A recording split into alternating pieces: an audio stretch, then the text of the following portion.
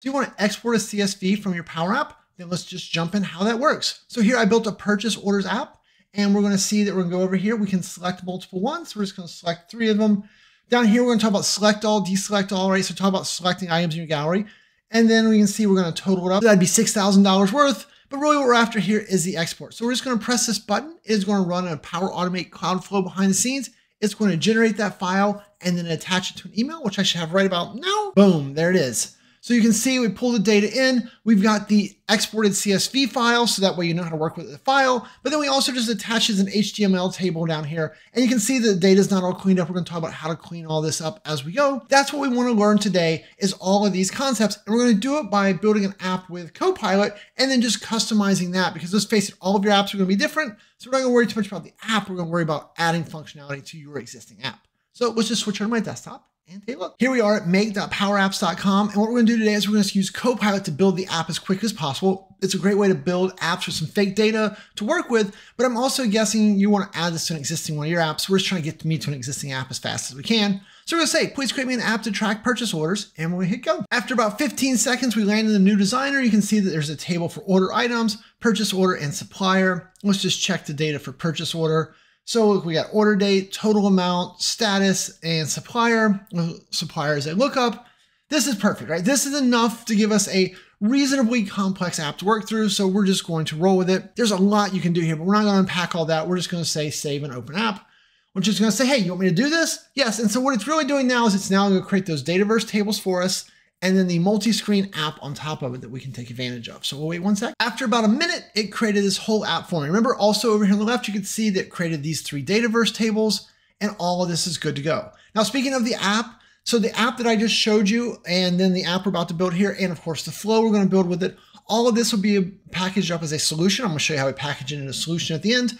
And then we're going to make that available over at training.powerapps911.com. If you sign up for any of our training subscriptions, even our YouTube library, then you can download this, watch the videos, all of that ad-free over there. So please go check that out if you get a chance. Training.powerapps911.com. So here we're good.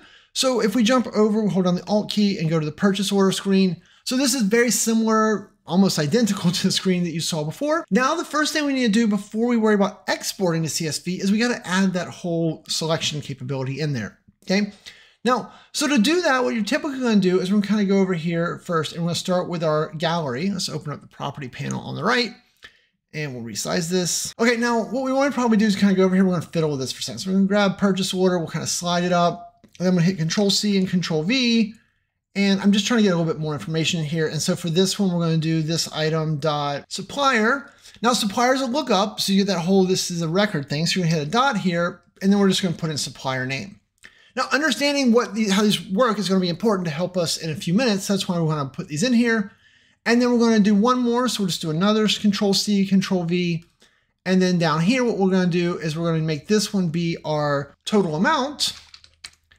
And then we're going to wrap that in a text function like that. And we're going to set the format to be something like that, so it looks like currency. Now we also, when you want to have that whole select option, okay? So what we're going to do is you're just going to make sure you're still here, and we're going to do an insert, and we're going to search for checkbox like so. And then we're just going to drag the checkbox over wherever you want it, and we're going to get rid of the text. So we'll just delete that out. And then we're going to resize this over so then that way it's not on top of your text. Okay, so now we've got checkboxes. So what we're going to do is we're going to add another piece to this container. So we got to be careful we add this in the right place. We don't want to add it to the gallery. We don't want to accidentally select one of these other containers in here. What we want to do is find our sidebar container, which is this whole purple box. And then we're going to do an insert under layout, and we're going to find ourselves a horizontal container. Okay, now in this horizontal container, what we need is we're going to need 3 things. So we're going to need a button. So we'll insert a button first, and then we're going to insert a label, and then we're going to insert another button. Clearly those are all too big. So we're going to take these first button here, and we're going to set its width to be 50. Shrink that puppy up. There you go. We're going to set this one to be 50. And then we'll go ahead and set this, the text box, to be a flexible width, which means use whatever space is available based on the device, right? Giving both of these always having 50. So this button is going to be for select all. This one here is going, our label is going to show us kind of data. And so that's really the first thing we want to work on. We want to figure out how we've selected things, right? Because if we hit play now and we select a couple of these, so you can see we got 2 items selected there. The best thing we want to do is make sure we understand how to get to those. So we're going to do something like this: total, colon, and then we're going to say ampersand, and we're going to do a sum function. And then what is the name of our gallery? It is called records gallery 2. So we're going to take record gallery 2, all items, but we don't want all the items. We want to actually get a filter of that. So we're going to put a filter around this. We'll put filter out here in front. So filter that, all items 2, where our checkbox, so checkbox 1 dot value. So checkbox is when you check them, their value is true. When you uncheck them, it's false.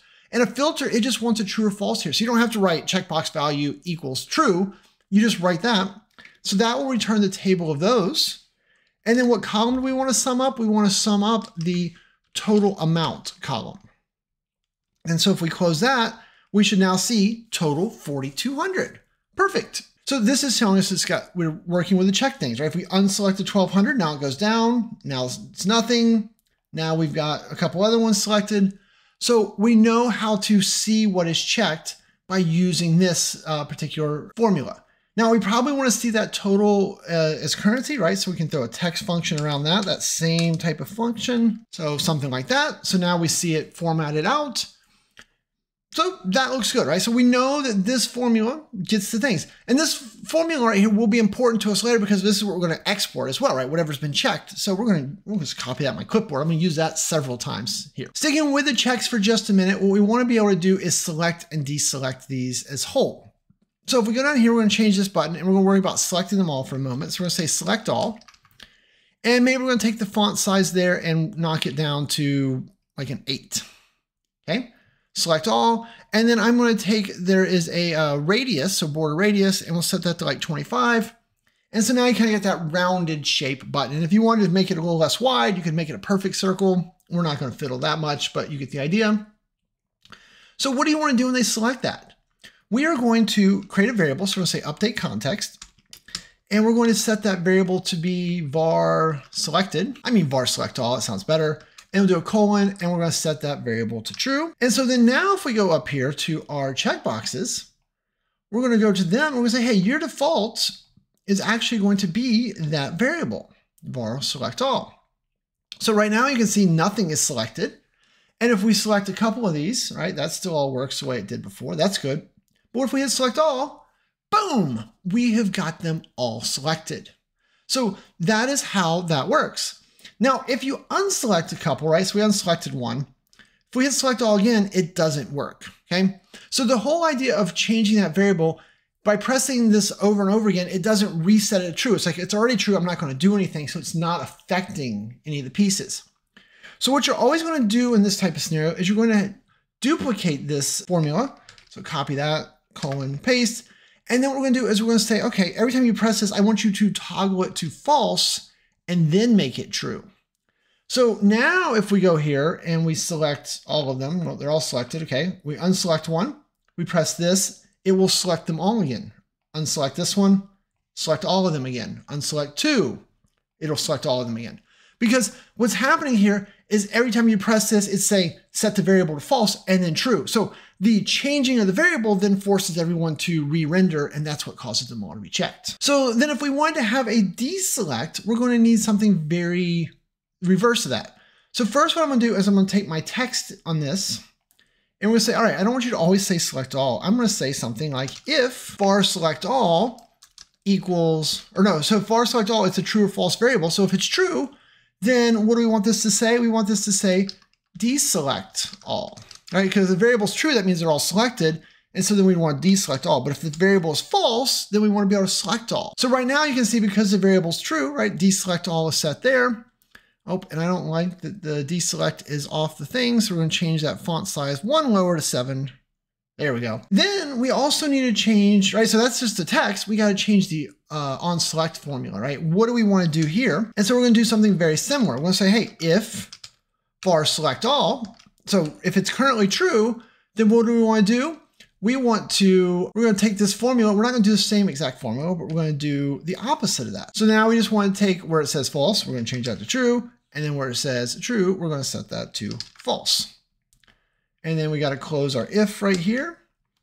And so now when it says deselect all, they're all unselected. Yay! Select them all. Yay! So just a little quick bonus piece here. I guess it really wasn't quick. It probably took me longer than I wanted, but I think that's important because if you're going to export to CSV, you probably want to select what you export. So the other thing we want to do here is I don't want them to see this bar. Well, the bar is too big, right? So let's first go here and see that, hey, right now its height is flexible. We don't want that. Turn that off. We really just want your height to be like 50. Okay, so that makes that smaller. And with that container selected also, we're going to say align vertical. So that way everybody's kind of in the middle. I like that much better. And then we're going to, once again, with the container still selected, we're going to change its visible to be not just true, but we're going to say not is empty. And then remember our little filter function a minute ago right there. So what that's going to do is that's going to, if there's nothing selected, right? So if nothing selected is empty would be true. The opposite of true is false. So that would not be visible. But when something is selected, then is empty will be false. The opposite of false is true. So it'll be visible. So you can see as soon as I select the first thing, there you go. They're all there. And then if we unselect all these things, then that goes away. Like away, you know, because we don't want that functionality. Maybe you always want it there. I don't know. I wanted you to see that trick though. I think that is super helpful in making a better user experience. As we drive by here, we're also going to make this font bigger, 18, right? Make it, you probably want to format it, right? Look and feel is not our jam here, functionality. But now that we've got this all working, now we're ready to export this data. And so to do that, we're going to jump over here to this button. We're going to change the text on this to say export. We're going to make its font size 7 as well. So that way it lines up with the other one, and then set its border radius also to 25, like so, right? So they kind of look very similar.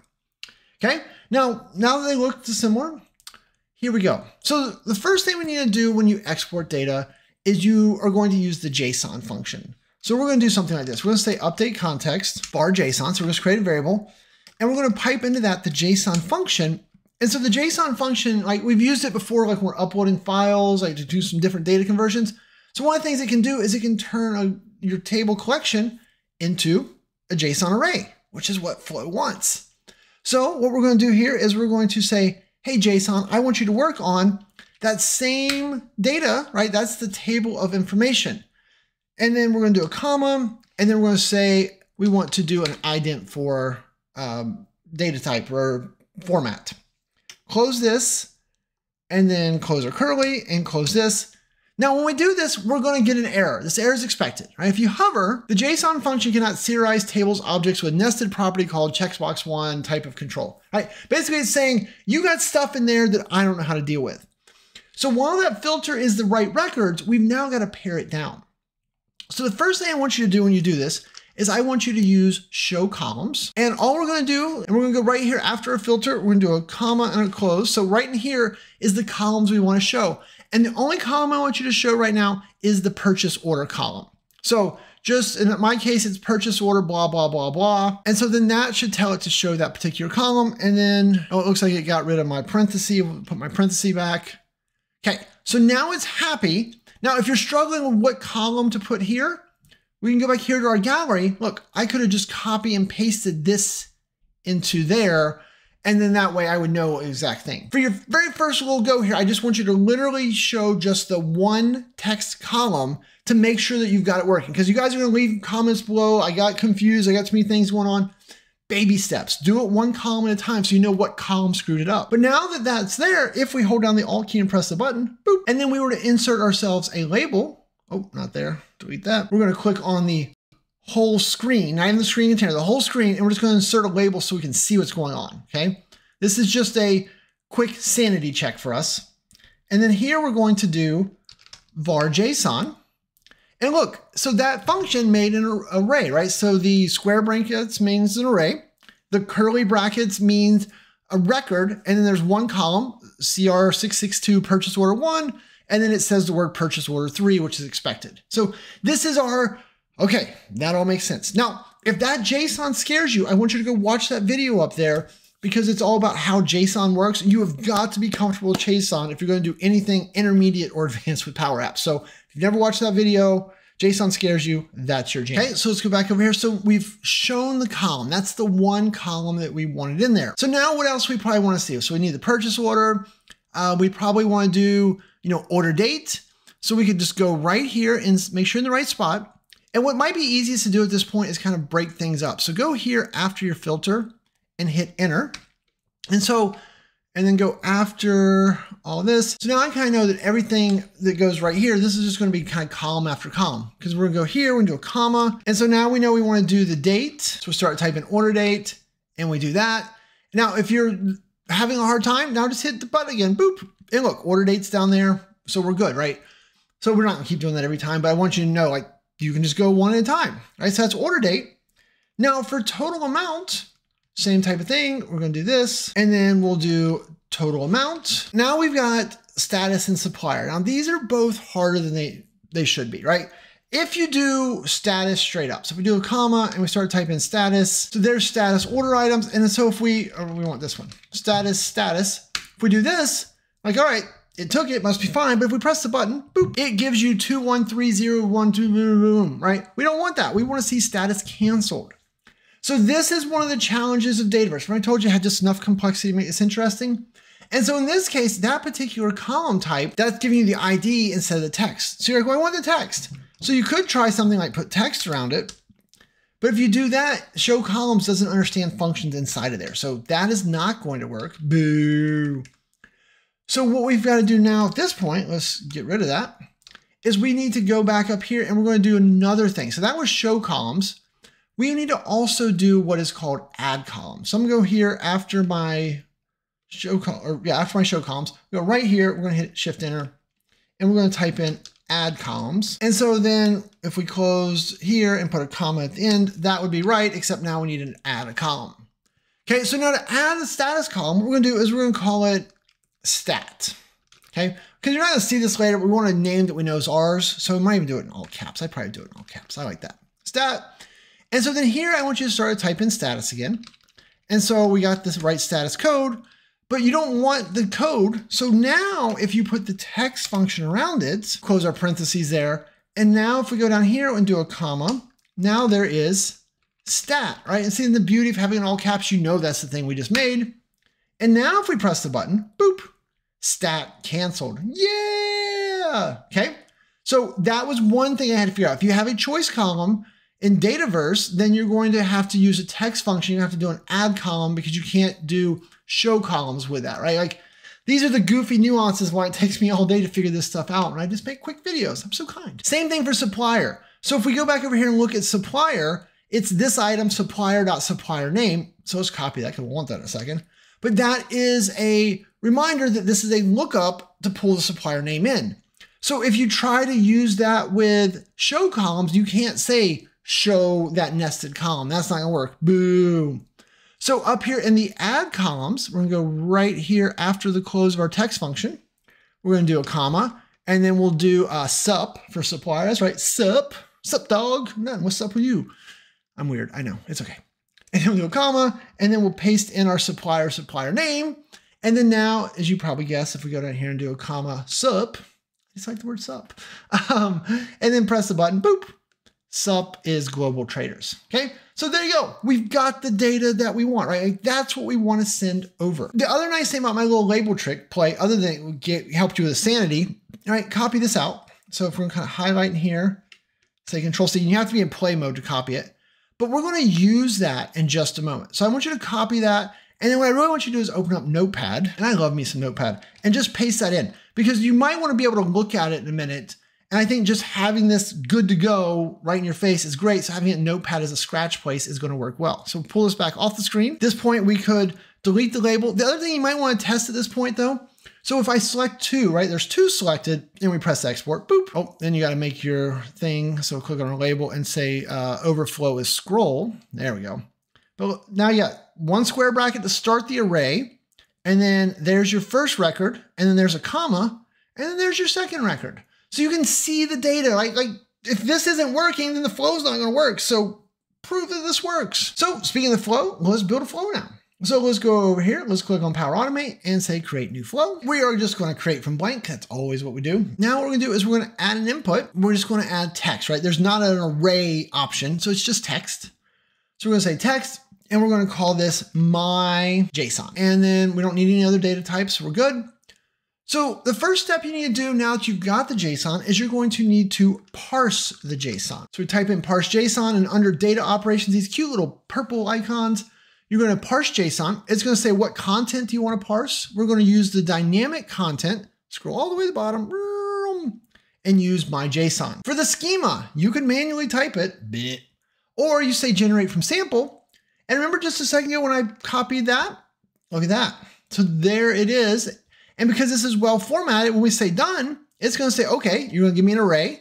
It's going to have an object, a record. And then in there are the different columns and their data types. They're all strings except for total amount, which is an integer. They're all required. Perfect. Okay. So the beauty of parsing the JSON is now Power Automate Cloudflow understands that data. Like it's like, oh, cool. I know what all this is. So we can work with it. And so speaking of work with it, the first thing we're going to do here is we're going to say new step, and we're going to say CSV. When you do CSV down here, once again, the cute little purple, create CSV table. So the built-in data operation. Where do you want to create it from? This time you want to be smart. Oh, scroll up a little bit. You want to create it from the body of the parse JSON, right? Look at all my column names. Yeah. Then what we're probably going to do is say show advanced options. And so if you just give it this, it'll just do its own thing, which could be good, but we know that like my dates and my currency aren't quite right. So we got to fix up some things. My column names are goofy. So we're just going to change this to custom. And now we're going to start in here. And so the first one we'll do is purchase order. And then the value, we're going to go down over here. Once again, we got scroll, and we'll scroll, and look, right in there is purchase order 1, because that one we just want straight over. If we go here, how about the next thing? We got supplier. Same deal. We'll go in and we want sup. Status, we'll do status. And I'm just doing like, you probably put them in a different order. Oh, not there, Shane. Right here. See what happens when I talk? Status. Okay, so we did the 3 easy ones. Now we know that if we did order date, right? If we drag this back over, yes, that's an order date, but ooh, what user wants to see that? Probably none, right? Especially if you were pulling this out for, people to consume. So what we're going to do is we're going to, actually I'm going to copy that before I leave it. Copy. We'll go over here. We're going to say order date. And it doesn't let you do spaces in the names, if you're wondering. So that's why there's no spaces there. So order date, and under expressions, there is a under date and time, see more. There is a format, date, time. It wants a timestamp and a format and the locale. And there with the question marks there, it's telling you both of them are optional. So we'll go there. Now it's what format do you want? So you can put the comma there or the cursor there. If you say dynamic content, once again, because flow is evil, it won't help you because it's like, I don't have any date times. You have the string that I want you to choose. Say okay. So that expression is not going to work. That's all right. Go here. Now go grab the date time because now it shows up, order date. Kind of double click on that, Control C, delete that. Go back up here, put your cursor between them, and paste this in. Now, this little @ symbol here at the beginning, you don't want that, so delete that. It should start with item, and then it should end with your column with square brackets, right? So whatever extra characters they give you, just delete them. And then now you want the format. So you do a comma, and it's like, hey, I need to know the single letter that you want from ISO 8601 format. So I will leave a link down in the video description that has the different formats, but basically I want to use the D format. So I'm going to put my cursor here, single quote, and then a D. And so that's one of the many different formats that's available to you. So you want to choose the right one, or you can handcraft your own one. But that is what I want. So that should give us a better one. So we'll say update. And then last but not least, we have total amount. And then for total amount, we're going to kind of do the same game again. We're going to go here to expressions, and we're going to say format data by example. And then we're going to try total amount like so. And then what would we expect from the total amount? Oh, it's going to be 1, 2. Oh, there's that stupid typing bug again, Microsoft. And then we want the output to be comma, or not, that's a $sign, right? 1, 2, 5, 0. Get expression. Let's see what it does. Hey, that time it uses format number. That is what I wanted. And we know that that would work. I could do a test here if I'm willing to type in this silly thing again, test expression. That would have put out, oh, so it didn't get my comma. I can't even put a comma here. How rude of me. Let's try again. Get expression again. All right, there's the format. So let's try bigger number again. Test expression. There's the comma. Yay! Okay, now we say apply and it will just say, all right, I'm gonna put that in there for you. And so it put the formula right in. That was the upside of telling it the column ahead of time. Okay, so now we've created a CSV table. Pretty straightforward. So now we've got that. Now we want to do something with it. At this point, you could do whatever you want. You could create a file in OneDrive or SharePoint. You could go upload a file to Dataverse. You can email the file. You could push it to an FTP server. I don't know what you want to do with a CSV file. I don't care. You have a file. So what we're going to do is we're just going to send it off to an email. So we'll do an Outlook, and then we'll find send email in here. Oh, it's right there. For the two, what we're going to do is we're going to prompt in PowerApps. So let's go back over here, add an input, say an email. We'll call it my email. And remember, I just always put like my in front of there, so I'm not using a generic word. So when I see my email, I'm like, that's literally the email I put in. Right? We'll go here, add dynamic content, and then scroll to the bottom. There's my email. Perfect. Subject, here is your PO export. Like so. And the body, we'll just say see attached for now. And then under show advanced options, we're gonna go down here and under attachment name, we're going to do export.csv. And then for attachment content, scroll down the bottom. And from our create CSV table, we have that output. So we're just going to stick that in there. That all looks fine and dandy to me. So let's give this our export CSV video. Then we can hit save. Okay, then it brings us back over here. So now that's in my flow. So now we can go back and hit our export button. And what do we need to do? All right, it generates var JSON, semicolon. Oh. And then here we're going to say export CSV video.run.